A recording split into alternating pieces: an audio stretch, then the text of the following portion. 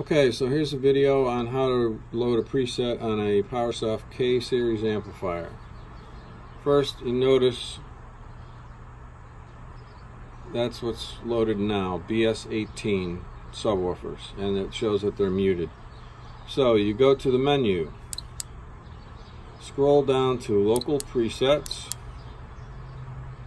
enter, scroll down to recall local presets, enter.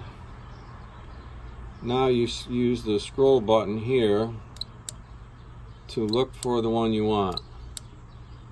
In this case, I'm looking for TW T20s. Keep scrolling. There it is, TW T20 flat. So I hit OK. It's loading it. Preset loaded. Go back.